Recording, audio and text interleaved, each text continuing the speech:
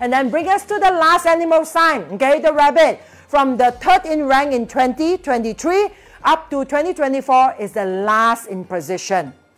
All right, rabbits, okay. So now you see, the auspicious stars is only Heavenly Doctor. That's not the most auspicious, okay, because when you have Heavenly Doctor shining on you, it just means one thing. Your health might have issue.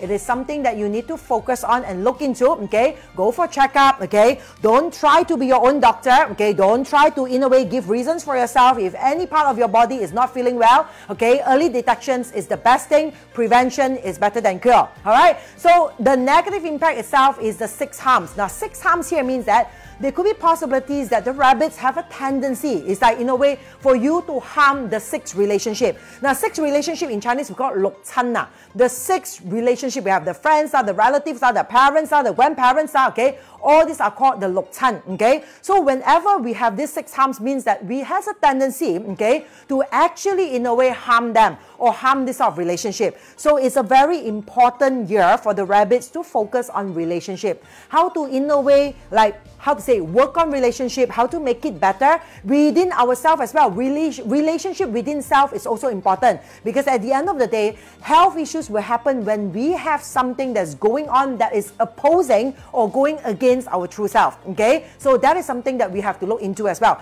Sickness charm star, exceeding path. Now sickness charm means again, health issues, go for checkup, early detection is better. Now exceeding path star means that suddenly we feel like a stranger. Suddenly we feel that things like people don't understand us anymore. Suddenly we feel that things are not the same anymore, okay? People that used to be very close, okay, suddenly it feels like it's like very drifted apart, right? So people who feels like very connected to us, okay, suddenly we feel that, okay, the person, I don't understand them anymore, or they don't understand me anymore. So that is the exceeding path, something in distance, okay, that will impact you, all right? Something that you feel that you are longing, okay, but you don't understand why, it becomes distance, okay? So that is exceeding path. So normally this particular star itself will be good. Let's say if you are in a career, right? Consider in a way getting into like a new job, changing a new environment, moving to a new house, moving to a new home, example.